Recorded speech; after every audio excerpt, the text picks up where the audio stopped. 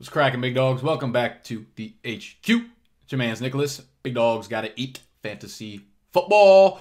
You know what it is. Thank you for joining me today.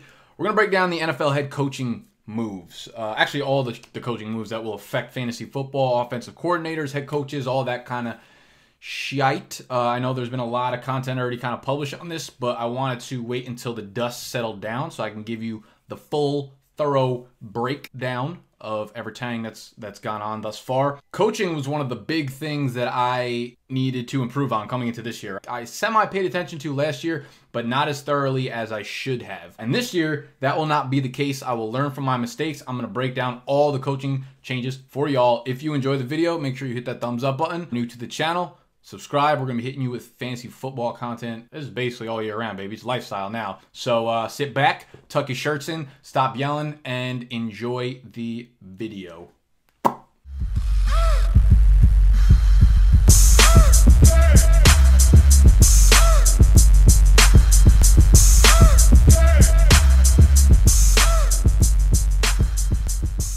So there were 8 head coaches that were fired. Cincinnati, Green Bay, Denver, Arizona, Cleveland, Miami, Tampa Bay, New York Jets, along with a lot of offensive coordinators. First up on the list, we're going to go alphabetical, and we're going to start with my squad, Dirty Birds. You know, they needed to switch things up, and I guess the front office decided Dan Quinn was still the guy for the job. Dan Quinn ended up letting go of Steve Sarkisian, their offensive coordinator, the defense coordinator, special teams coordinator. So they let go of Steve Sarkisian. And, you know, there were reports that, oh, we're going to get Todd Monken, the former offensive coordinator of the Tampa Bay Bucks. I'm super excited. I see the report. I figure it's a done deal. The next day I wake up and it's like, yeah, we signed one of the coaches from Tampa Bay. And I'm like, yeah. And it's Dirk Koetter. And I'm like, fuck you, whoever initially posted that first report. So we ended up with Dirk Koetter. Dirk Koetter was the former Bucks head coach, not offensive coordinator. I hate Dirk Koetter. I think he was a horrible, horrible head coach. Here's the thing. Here's the thing to understand when you're breaking down coaches. There is a huge difference between being a successful offensive coordinator and being able to be a successful head coach. You see a ton of these offensive coordinators or even defensive coordinators have really, really, really successful stints in their jobs as coordinators, make the jump to head coach, and completely fail. That's like a very large percentage of people, because not only do you need to be able to implement the system that you did as your coordinator and put all the right pieces in place and the personnel moves and whatnot, but you also have to be, as Animal would say, a leader of men. You have to control the locker room. You have a lot more on your plate. So some of these guys just can't handle it. However, if you've had success as an offensive coordinator, and you go to a head coach and you come back as an offensive coordinator, you can usually find success again. So that's why I'm not too upset about this hiring, Dirk Koetter, just because we've seen him with the sample size as an offensive coordinator and even with the Atlanta Falcons already. So we kind of know what we're in for. And looking at this chart, these are Dirk Koetter's kind of previous stints. And he was an OC in Jacksonville for 5 years, that was his first stint as a coordinator. Then he was the OC in Atlanta for 3 years before moving over to Tampa Bay, where he would be an OC and then the head coach for the last 3 years. And I wanted to look at his run-pass ratios to kind of see what we can expect from this Atlanta offense in 2019. His time in Atlanta was extremely, extremely favored towards the pass. 67%, 70%, and 74% of the plays in his 3 years as the Atlanta offensive coordinator were pass plays. Over the last 3 seasons, the Packers have led the NFL with a pass ratio of 64% over those 3 seasons total. So over the last 3 years, the Packers have led the NFL throwing the ball in 64% of their plays. Atlanta under Dirk Koetter as the OC threw the ball in 67% of their plays, 70% of their plays, and 74% of their total plays. Unsurprisingly, Matt Ryan and Julio Jones were awesome in that span for fantasy football. Matt Ryan finished as a top 10 fantasy quarterback in all 3 seasons. He threw for more than 4,500 yards in all 3 years. He averaged nearly 29 touchdown passes in those 3 seasons. Julio also balled out. He had his career high 10 touchdown receptions, which is like the only time I think he's going to sniff double-digit touchdowns. And the running back situation does make me a little bit nervous, not just from a Koetter outlook, but Atlanta overall and just what we see in that backfield right now, right? Freeman coming off of back-to-back injury-plagued seasons, and it's worth wondering if his time as like a solid fantasy option are kind of over. I know a lot of people are going to be looking at him as a bounce back candidate and thinking he's a great value. We'll have to see. I'm not as confident as I normally would be. No running back under Koetter as the OC, and Atlanta had more than 190 carries in any single season, even while he was coaching guys like Michael Turner, Steven Jackson, the fucking Stallions that we had down there in dirty Atlanta. So I would say Freeman is probably someone left being undrafted in the first 4 rounds of redrafts. People are probably going to get cute and start to think of him, late 3rd round, 4th round. I'm probably going to let him slide. If not, Julio, going to be top 5 fantasy wide receiver as he always is. Matt Ryan is another excellent late round quarterback. He finishes, I think, quarterback 3 in fantasy this year, and he'll probably get drafted somewhere in like the 8 to 10 range, just because that's how these random guys that look like Matt Ryan end up getting drafted. They'll get kind of thrown into the same spot. So Ryan, if he falls into that later range, it's going to be great. Dirk Koetter's a guy who loves to throw the ball. We saw it in Tampa Bay as well. So looks good for Julio, looks good for Matt Ryan, looks good for Calvin Ridley, Austin Hooper, all those guys. Let's move on to Arizona. Now this one's going to, this one might take a while. I got a lot of breakdown here. So like I said, sit back, tuck your damn shirts in, stop yelling, and enjoy this breakdown, right? They had Steve Wilkes for a year, hired him as head coach, fired him. Mike McCoy got canned, I think with like 4 games, or actually like midway through the season last year-ish. Byron Leftwich is also gone out of Arizona. So everyone that was somewhat involved in the offense in Arizona last year is gone, thankfully, because that was the worst fucking offense I've ever seen in my entire life. But Kliff Kingsbury has officially signed on to take over the Josh Rosen project in Arizona. Kingsbury was fired from Texas Tech. He eventually signed on to be USC, yes, the college, USC's offensive coordinator, about like a month ago, I want to say. And then he got offered the job in Arizona, and he took that job, which is amazing, man. It is just a great reminder what being good looking gets you in 2019. Just keep your Instagrams up to date, fam. You never know where it will take you. Fired from Texas Tech to NFL head coach. His girlfriend is smoking hot, but we're here to talk about fantasy football. Sorry. Kingsbury's time in college was spent at Houston, Texas A&M, Texas Tech, none of which were powerhouses, but he's coached a handful of NFL quarterbacks, and some very, very, very prominent ones that have kind of broke out in the last few years. Baker Mayfield, Patrick Mahomes, Davis Webb, who obviously is not as popular as those other two, but just the fact of coaching these non-powerhouse college teams and having all of these NFL caliber quarterbacks on the team is interesting, if not just a coincidence. But looking at this chart, kind of what I did with Dirk Koetter, I wanted to look at 2013 to 2018. Those were his years at Texas Tech. And for the first 4 years or so, he was around the 60 to 63% passing mark. And that was probably because he had the duo of Baker Mayfield and Patrick Mahomes as his quarterbacks. They were running a ton of plays here.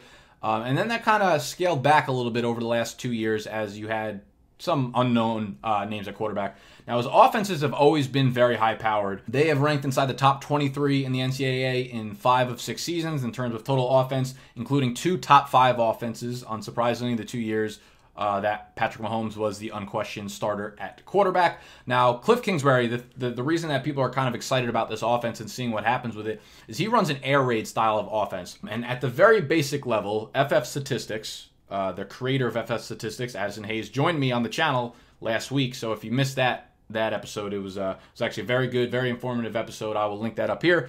He did a great job summarizing in their Kliff Kingsbury article what the air raid offense actually is. So, quote unquote, he said, the air raid offense is known for its heavy emphasis on passing. Typically, 4 wide receivers are used, 2 line up in the slot and 2 line up wide. Passing plays usually number around 65 to 75% of all the plays run in a given game. The air raid also usually involves a no huddle or hurry up, working to tire out the defense. Now, 65 to 75% is a very, very high percentage of passing plays, which I don't expect them to hit that number. Looking at the last 2 years of him at Texas Tech, they weren't close to that number. And like I said, over the last 3 years, the Green Bay Packers have led the NFL in terms of their percentage of plays being passes at 64. So to expect 65 to 75, I think is a little bit outlandish. But I think if he's in an offense where he's comfortable with his quarterback, hopefully he gets a good chemistry with Josh Rosen, then you will see the upper percentage of those numbers.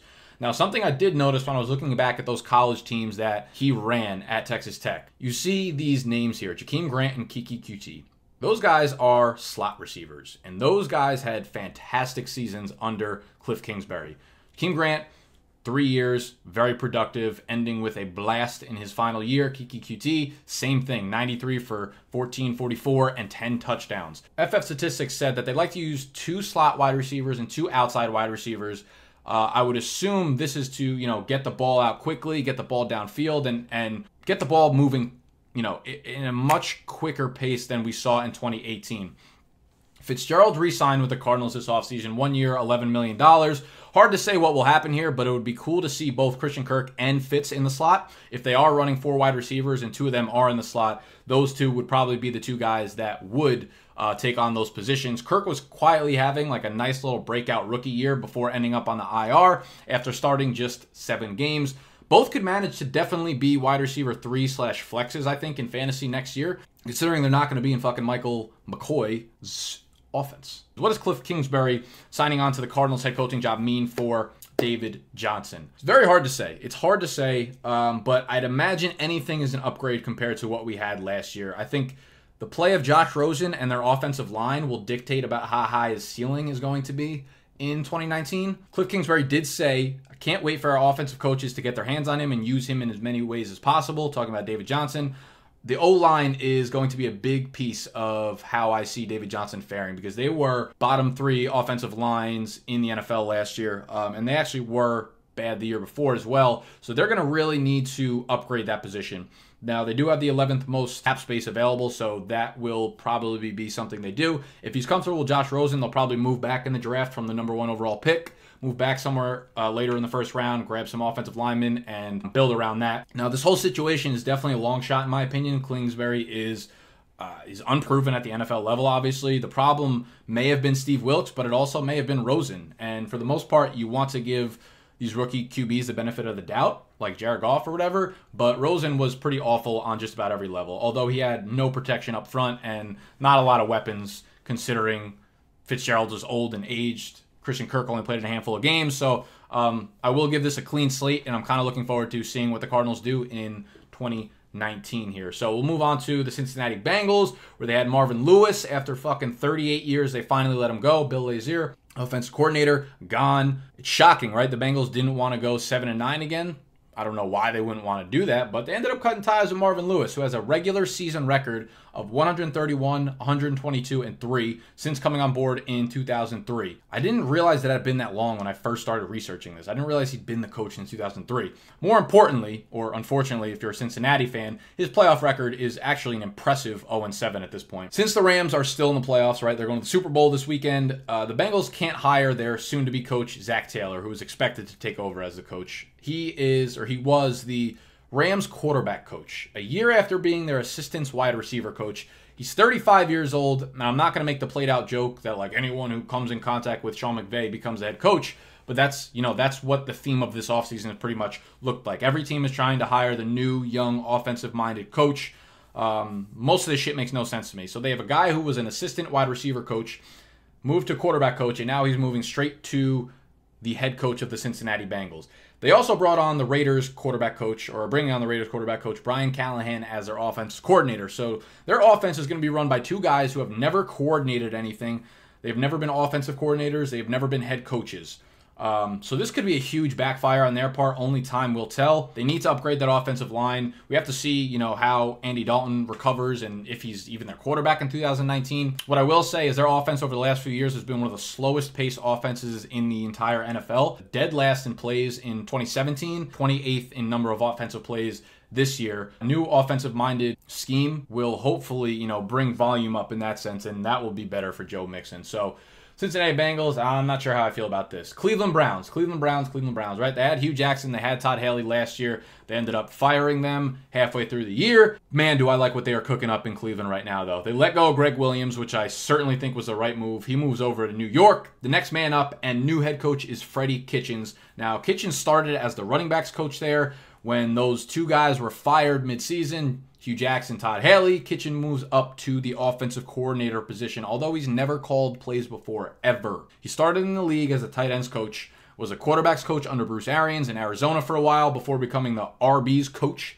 there, and then to Cleveland. And then this previous year happened, and now he's the head coach of the Cleveland Browns with a soon-to-be top 5 quarterback. A great situation here. Clearly, him and Baker Mayfield had a fire connection, and they did not want to let that go. Baker really, really, really liked him, and the Cleveland Browns rewarded Freddie Kitchens for that. We look at the splits with and without Kitchens as the play caller here in Cleveland, and this is Baker Mayfield's splits. Without Freddie Kitchens calling the plays, 58% completion percentage, 6.6 yards per attempt, 2.6% touchdown rate, 14 fantasy points per game.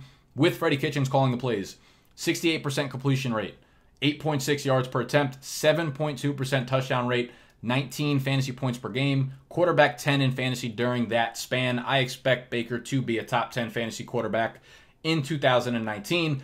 The biggest hire, in my opinion, for this staff was Todd Monken as offensive coordinator. Man, did I fucking want him for the Falcons. Falcons grabbed the wrong Tampa Bay coach, as I already alluded to. Interestingly enough, supposedly Kitchens is going to continue to call the plays. We'll see how long that lasts, and we'll see how much of an imprint Todd Monken has on this offense. Under Todd Monken, the Bucs threw the ball 10-plus yards down the field on 30.9% of their first down plays. No one else in the NFL was above 23.7%. As we kind of figured out this year, running the ball on the first down is a horrible, horrible, horrible play call. It is negative, as they would say, EPA. The forward-thinking coaches in the league, the ones who call the plays, are the ones who are passing the ball on early downs. And Todd Monken is one who does that clearly more than anyone else. So it looks like it's going to be one of the more aggressive offenses in the NFL, led by a QB who's going to be a stud in Baker. We will have to see what happens with Monken in the long run. I think he'll probably end up having a good year and then be plucked by another team to become the head coach. But I'm going to link a great article on draftace.com highlighting Monken's play calling prowess, which will be linked in the description as well as in the blog post version of this video. So make sure you check that out, and you can get a better idea of how the Browns offense will run this year. I love Baker. I absolutely love Nick Chubb this year. I think they need to bring on other weapons besides Jarvis Landry. I am going to be a little bit lower on him than other people are. I would probably take Antonio Callaway over Jarvis Landry because I like the aggressiveness of this offense, and I think he has a lot of big play potential, and he's going to be drafted like 10 rounds later. So Cleveland, love what they're doing there. Love the coaching hires, and let's move on. So the Denver Broncos. Clearly, they've been eating the pasta and watching The Sopranos. They hired a bunch of Italians, bunch of Italians. Scangarello, Fangio, Supadello. So they bring over Vic Fangio as their head coach, who is a defensive-minded head coach. And as a Broncos fan, you got to be pumped up that Vance Joseph is finally out of there because he just fucking embarrassed you guys on national television more times than I even want to recall.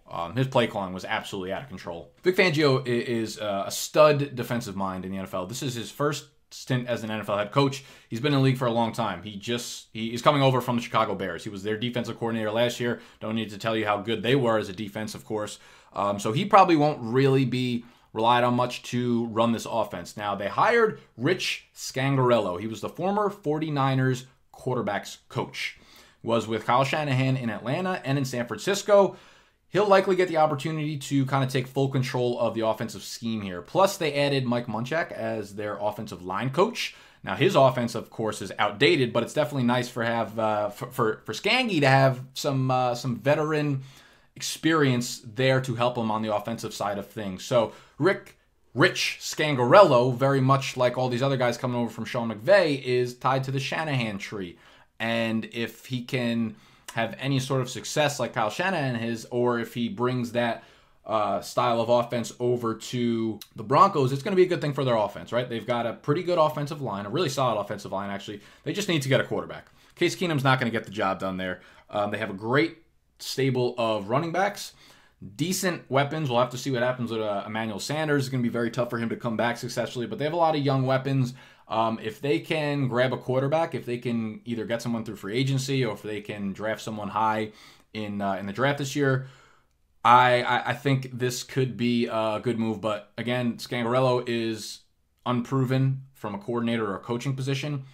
So again, it's a risk, but it's like any of these NFL teams looking for the next shiny toy. Detroit Lions get rid of Jim Bob Cooter as their offensive coordinator. They hired Darrell Bevell as their new OC.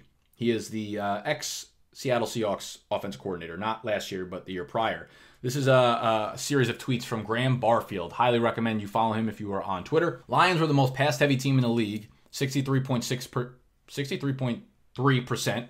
last year and averaged the 8th fewest plays per game, 62.6, with Jim Bob Cooter as the offensive coordinator. So they were passing a lot, and they were a very slow-paced team from 2015 2018. This comes despite the fact that Detroit's offensive pace, seconds between plays, tanked in this span, 22nd, 25th, 27th, 29th. Meanwhile, new Lions offensive coordinator Darrell Bevell calls the second most run-heavy offense while in Seattle from 2011 to 2017. In this span, Seattle was the 7th most run-heavy team inside the 5-yard line. This is very, very good news for Kerryon Johnson. So the Lions offense was miserable in 2018. Some injuries, sure, but just bad, non-aggressive play calling, using LeGarrette Blount over Kerryon Johnson for the first half of the year. Like, it was really, really, really, really bad. So Darrell Bevell takes over, and a lot of people hate this. He is literally the definition of grounded pound. He was the OC during all of those beast mode years in Seattle. And you can take a look at his numbers here, a little chart I made up again. And the pass ratio to run ratio was pretty awful compared to most NFL teams in terms of how heavy it was leaning towards the run. They actually attempted more runs than they did passes for the first from 2012 to 2015, which is crazy. And then that started to go up a little bit as Russell Wilson became more of a vet in the league. But let's not forget the storyline of the Detroit Lions coming into 2018. A lot of people were excited about this team because they invested a lot of money in free agency and a lot of draft capital into their offensive line. People were like, they drafted Kerryon Johnson. This is going to be a ground and pound team. We're excited to see them do this. It's going to be awesome. And now that, 2018 became the year of the pass, everyone's like, if you run the ball, you suck now, right? So I don't think this hire is actually going to be as bad as people think it's going to be. Because this is me fading the public pretty much. Because everyone is getting on the bandwagon of the whole passing trend, which is obviously not just a trend. And it seems to be something that is going to be what the top offensive teams do. But how Seattle showed us this year, you could be successful running the ball. And Detroit has a good offensive line. If they can give the ball more to Kerryon Johnson, as I expect they should, it's going to be a team that relies heavily on the ground, and I think they can be successful doing that. Looking at some of the ranks from Darrell Bevell's time in Seattle, or just his time overall in the league pretty much, we had 9 straight seasons where Bevell produced a top 12 fantasy running back as an offensive coordinator, both in Minnesota and Seattle. 9 straight seasons of a running back one under him. That was from 2006 to 2014. The RB1 was a top 4 fantasy running back in 7 of those 9 seasons. Now, things flipped from 2015 to 2017. That's when we saw beast mode leave. The Seattle running backs, they took turns basically hitting the IR. Russell Wilson took control of the offense, so I don't look too much into that. But that chart, first of all, is on ffstatistics.com, a resource I already kind of mentioned earlier. It's a free website, and you can go to any coach and go to their history as either an offense coordinator or head coach and look at fantasy ranks for any position, which is an awesome tool. So I'll link that down below as well. But Detroit is clearly becoming a team that wants to run the ball. Bevell is a guy who knows how to do that, and he's had success doing that. It's probably not a great thing for Kenny Golladay and Marvin Jones, as the average wide receiver 1 finish over those 12 years with Bevell as an offensive coordinator was wide receiver 33. So the best fantasy wide receiver in those offenses averaged a wide receiver 33 finish. There was 1 finish at wide receiver 17 or better. The wide receiver 2, forget about it. Those averages were horrible. Now, Baldwin did have 3 big years as a fantasy wide receiver in Bevell's offense. So I'm not going to completely throw that out, but I feel like that was more of a Russell Wilson throwing to Doug Baldwin kind of thing. And it wasn't like a high volume, high target thing. Baldwin just was very efficient on his targets. Slot receiver, getting a lot of looks. Not expecting that from anyone in the Detroit passing offense. Love Kerryon Johnson this year. I think he has a monster breakout year. So Detroit Lions, Darrell Bevell, Green Bay Packers fired Mike McCarthy midway through, or 4 games remaining in the 2018 campaign. To hire Matt LaFleur as the head coach, I really hate this move. And the reason I hate it is because they have Aaron Rodgers, so they probably could have hired just about anyone they wanted to. They wanted to get Bruce Arians, but maybe he actually didn't want to come. But so outside of him, I'd imagine that coaching job was the most relished one, maybe outside of Cleveland as well. Now, Matt LaFleur was the quarterbacks coach for the Redskins from 2010 to 2013 during RG3's monster 2012 rookie year. He was the quarterback coach in Atlanta for 2015 and 2016 during Matt Ryan's MVP season. He becomes the offensive coordinator of the Rams during 2017, which was the highest scoring offense in the NFL. But that was McVay's offense. That was not Matt LaFleur calling plays. He moves over to Tennessee last year as the offensive coordinator, and he calls plays in 2018, and then he signs with the Packers as their head coach. Very, very hard to gauge what we're going to expect from Matt LaFleur this year. If you look at his resume, a lot of those things are impressive, right? RG3 during his rookie year, Matt Ryan MVP, the Rams during 2017. However, quarterbacks coach, how much does that really account for a quarterback's big year? You're going to give that credit to, the offensive coordinator as well as the head coach. It's like, how many people really had a big impact on that? Matt Ryan, that was also under Kyle Shanahan when Matt Ryan had his big year. McVay was the one calling plays, so it's very hard to gauge it. But at least we're going to get a lot of modern concepts here out of Matt LaFleur. He was under Shanahan in Atlanta, McVay in LA, and you look at this Tennessee team in 2018, they use a lot of play action, and that's a good sign of an offensive-minded coach who is a little bit more forward-thinking. And he did pretty well considering just how banged up Mariota was throughout most of the year. He was able to win games with Blaine Gabbert, so I mean, that's not, that's not the worst thing. I think realistically, Green Bay just didn't want to. It's almost like Aaron Rodgers is like LeBron James, where you just want to put a head coach there that doesn't get in the way, that doesn't piss him off, that lets him kind of run his own offense and not clash heads with him. So Rodgers has got to be happy with this hire. He was done with Mike McCarthy. So what to expect here? I don't really know. I still love Aaron Rodgers in fantasy. I still love Devontae Adams in fantasy this year. The running back situation is going to be very hard to tell. We saw, the Titans use a ton of splits between Derrick Henry and Deion Lewis this year. So we might see something similar between Aaron Jones and Jamal Williams. It just seems like Green Bay is not insistent on being or having Aaron Jones as the main guy there. For as good as he is and as good as he's been, everyone knows he's the best running back there. I'm not arguing that point, but it just doesn't seem like the Packers want to commit to Aaron Jones. Nathaniel Hackett was hired as the offensive coordinator for the Packers. He has a lot of play calling experience. He produced some good years out of Blake Bortles statistically.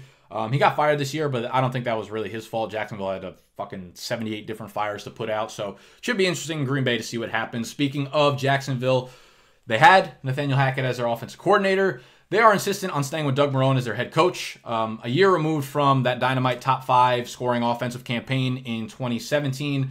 There's one solution to the Jaguars offense, right? There's one problem and one solution only. It starts with BL and it ends with Ake Bortles being their quarterback. Outside of a major move at who is throwing the ball from under center, I don't see much changing in Jacksonville. It's all but a certainty that Blake Bortles is not going to be the guy there in 2019. They have the odds for Nick Foles being in Jacksonville at plus 350. So I think that's a very realistic possibility. They hire John DeFilippo as their offensive coordinator, who rejoins Tom Coughlin after working with him in New York. Now, DeFilippo had gotten a lot of praise prior to how this year ended in Minnesota. This will be his 3rd NFL team coordinating the offense for. He was Cleveland's offensive coordinator in 2015 and was the quarterback's coach in Philly last year, 2017, I should say, and was said to be a big part of Wentz's and Foles' success. Not sure how much I buy into that again. Listen, like everyone keeps saying how much quarterback coaches affect these quarterbacks. I don't know. Do you agree with that? Leave a comment down below. Let me know what your point of view on those kind of things are, where like every part of that offensive coaching staff seems to get credit for a quarterback having a good year. I kind of hate that shit. So we'll have to see what happens there. He'll get another run in Jacksonville. Roto World thinks everything is lining up for the Foles move to Jacksonville, as I kind of just touched on, which would actually make sense, and it would reunite Foles considering they worked together in Philadelphia and had that really big year. He'll have to convince Coughlin to move away from that run-heavy approach if we want them to see statistical success in 2019. They do have weapons on the outside, man. D.D. Westbrook, Marquise Lee returning, Keelan Cole, DJ Chark maybe deciding to fuck around, possibly make an impact on this offense. So a real NFL quarterback like Nick Foles would put the Jags in place to be one of the comeback teams of the year in 2019. So it's kind of interesting there. Miami Dolphins, man. They get rid of Adam Gase, thank God. They are hiring the Pats linebacker coach, Brian Flores, at least once the Super Bowl is finished. They're having a meeting with him during the Super Bowl week. They will hire him after the Super Bowl. Brian Flores, man, quote-unquote, has a reputation for being an energetic, demanding, and hard-nosed coach. Dolphins wanted to go with the defensive-minded coach no matter what here, looking at the other names that they interviewed on their interview list. All defensive-minded coaches. So that's the way they were thinking. That's the way this team is going to be set up in 2019. This is just as bad of a situation overall as just about any team in the NFL. Their personnel is awful. The only thing that I'm kind of remotely excited about is having Gase gone means maybe Kenyon Drake will get a chance to get that workload as a featured back, but that's far from a guarantee. I just hate this Dolphins situation overall. It's probably the most disgusting outlook from a fantasy perspective in the NFL. Move over to the Minnesota Vikings, who I said John DeFilippo is gone as OC. Kevin Stefanski took over as the interim offense coordinator when DeFilippo got fired in Week 15 last year. Over those last 3 games, Minnesota went 2-1. They removed the interim tag from Stefanski, and he will be the permanent offensive coordinator in 2019. Over those last 3 games, the Vikings ran the ball on 48% of their plays, which was the 8th highest rate in the NFL, compared to just 35.5% of the time over the course of the entire season, which was the 4th lowest rate in the NFL. So Mike Zimmer, Stefanski want to run the ball and be a defensive-minded team. They passed the ball a lot over the course of the entire season, but those last 3 games under Stefanski were extremely run-heavy. Only Green Bay, Pittsburgh, and Atlanta ran the ball at a lower rate last year than the Vikings did over the course of the season. They also hired Gary Kubiak as the offensive advisor. It's a confusing situation. I'm not really sure what it means. But again, Mike Zimmer, Stefanski want to be a run-first team. If Dalvin Cook can stay healthy, he's going to absolutely shine. But of course, that's going to be the problem here. What does it mean for Diggs and Thielen? I think they're both going to get theirs. I would think both of them are in that high-end wide receiver 2 range. We got a few more. Let's see what else we got going on here. The New York Jets. Jesus fucking Christ, New York, man. This is the most New York Jets move I've ever seen. Get rid of Todd Bowles, which was a good move. But they hire Adam Gase, man. He is so fucking bad as a head coach. I don't care. You can make as many excuses as you want for him in Miami, but he showed 0 results. 0 results. Why do you want to keep hyping up a guy who hasn't shown anything? Doesn't make sense. Inside the locker room, people do not like him. Players do not like him. He's one of those guys who should be an offensive coordinator, not a head coach. Lots of problems off the field. Now he's moving to New York. Like, they are unforgiving in that media. If a player is performing well, the fans and the media are going to side with that player over Adam Gase. I'm not even going to get into that fucking press conference. That was like non-human. That was alien-like. I don't know what fucking species Adam Gase is. But I want to look back at Adam Gase's time as the head coach in Miami. It may have been one of the worst situations to have been in, in the NFL as a head coach. I understand Ryan Tannehill wasn't healthy. But still, man, look at these numbers. 2018, 2017, 2016, awful in just about every single category.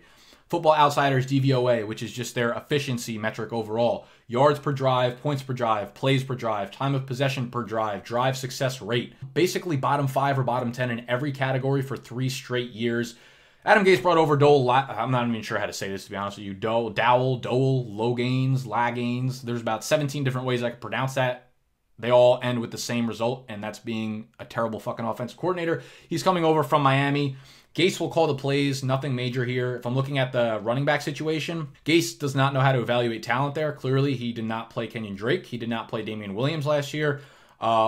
He insisted on playing Frank Gore over him. So we'll have to see what happens in New York in the backfield. I think Crowell is a free agent. I would like to see Elijah McGuire get his crack at getting, a 15-plus touch workload there. If he could start the year as the starter, he is going to be a pretty big-time sleeper, I think, for New York. In terms of the weapons on the outside, I don't know what this is going to do to Darnold, to be honest with you. I like Robbie Anderson a lot. They did just re-sign Quincy Enunwa to an extension, so I want to hear what happens throughout the summer, but I'm definitely not high on this offense whatsoever. Pittsburgh Steelers, now they didn't make any major moves, but one thing I did want to point out, this is Curtis Patrick tweeted this out. Well, Ian Rappaport reported it first. The Steelers are expected to hire NC State tight ends, fullbacks coach, and special teams coordinator Ed Faulkner as their new running backs coach. A hire from an unexpected place to work with James Conner and others. Curtis Patrick pointed out, how can you share this and not mention Jalen Samuels, who was the former NC State offensive weapon that Faulkner, this new hire for the Steelers, deployed Samuels in a manner that led to 202 career receptions. Depending on what happens in Pittsburgh, if Antonio Brown is gone, there's going to be a lot of targets up for grabs.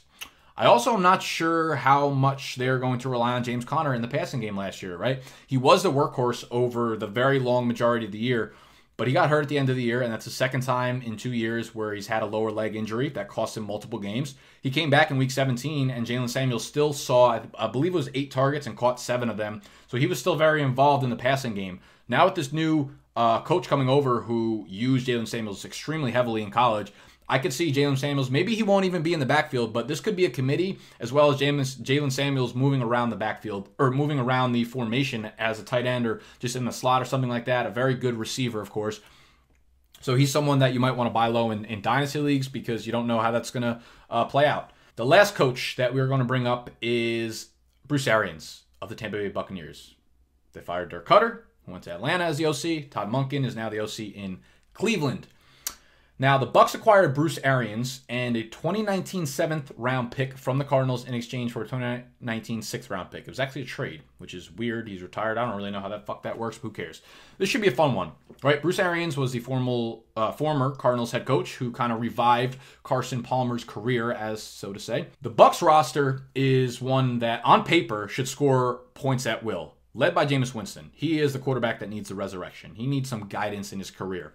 Tampa has ranked 9th and 3rd in offensive yards per game over the last 2 seasons, respectively. Obviously, Arians was not coming out of retirement unless he really, really, really felt like and he truly believed in the quarterback situation that he was coming over to. He was not going to, start coaching again on a team that was rebuilding. He obviously sees a lot of potential in Jameis Winston. And, he's here to have them reach that potential that I think they should reach based on what they look like on paper. Winston is, literally, he just turned 25 this month, and he has had some big years already. He's been in the league for, I think this will be his 5th year. Now, after 2 4,000-yard passing seasons to start his career, he hasn't been able to stay on the field in the 2 years following. But his passing yards per game, as well as his completion percentages, have gone up in all 4 years. So even if you think he's very sporadic, he has been improving year over year. Passing yards per game have gone up each year. Completion percentage have gone up each year. Now, this is an aggressive vertical offense. Bruce Arians was, like I said, the head coach in Arizona from 2013 to 2017. During those 5 seasons, here is the passing rate of his offenses and their NFL rank. 2013, 59.3% passing rate, 15th in the NFL. 2014, 60.4%, 14th in the NFL. 2015, dropped down to 58%, which was 22nd, but that was a year in which they went 13-3 with an average point differential in their wins of 17 points. So no need to pass the ball a lot there. 2016, passed the ball on 63.3% of their plays, tied for 5th in the NFL. 2017, 61.3% of their plays, tied for 7th in the NFL. So I'm not actually sure who's going to be calling the plays here, unfortunately. He originally said he was, then he wasn't. They also brought in Byron Leftwich to play the OC role and might be their Arians' predecessor in a couple of years. But I hope he plays. I hope he calls the plays and not Leftwich. I did not like what I saw from Leftwich after he came on to call the plays for the Cardinals last year. A lot of people got excited because David Johnson had like fucking 4 receptions in the first game that Byron Leftwich took over, but he was still shoving David Johnson up the middle on first down runs all the time. I like what they did here in Tampa Bay. They brought Todd Bowles on as defensive coordinator, which is, again, not a good head coach, but he is someone who I think is a very good defensive coordinator. I will be drafting Jameis Winston heavily in fantasy leagues this year. He will be someone who people are not high on. They think he's probably done. They think he's too turnover prone, whatever. The numbers are there. The passing yards are there. The touchdowns are going to be there with Arians. Arians has done it with Palmer. He's going to do it with Jameis Winston. I really like what this means for Mike Evans because you could look back at what the wide receiver 1 did in those Bruce Arians offenses, and they get targeted a ton. I love what this means. We'll have to see what happens with Deshaun Jackson if he decides to come back on the team because he wasn't really sure, but now that Bruce Arians has signed on, maybe that changes his mind a little bit. I kind of hope not, just because I would love to see Chris Godwin play the full-time wide receiver 2 role. I think he could be an absolute monster breakout candidate in 2019. But yeah, that's what I'm thinking. We'll have to see. Bruce Arians loves to use a workhorse in his offense in terms of running backs. I don't think Peyton Barber or Rojo are either going to be a workhorse. So that came out ridiculously. I don't think either of them are going to be the workhorse. I don't think he's going to rely on either of them. So the starter might not even be on the roster right now. We'll have to see. A lot of running backs in free agency this year. So I'm kind of looking forward to that.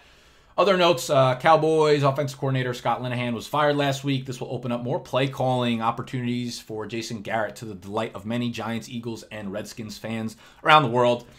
They haven't hired a new offensive coordinator yet, but they may promote tight ends coach Doug Nussmeier, I believe, which was the report, which is the same thing that the Titans did once Matt LaFleur bounced. Tennessee promoted from within their tight ends coach Arthur Smith to offensive coordinator. I don't know why all these tight end coaches are being promoted to offensive coordinator, why that's a popular thing, but the Bengals, Cardinals, and Jets still need to fill their offensive coordinator vacancy. I believe that was a note I put in way prior to this happening because the Bengals brought on Brian Callahan, Cardinals, Byron Leftwich, Jets, Dole Logans, however you say that. So that's going to wrap up the coach speak, bro. I hope you guys enjoyed this. If you did, of course, make sure you hit that thumbs up button. If you're listening via podcast, rating and review would be very, very, very much appreciated as always. Leave some comments down below, any questions you might have. Subscribe to the channel if you are new. We'll be hitting you with fantasy football content all winter, spring, and summer long leading up to your drafts and then throughout the season, baby. It's Big Dog's Got 8 Fantasy Football. We'll see y'all next time. Peace.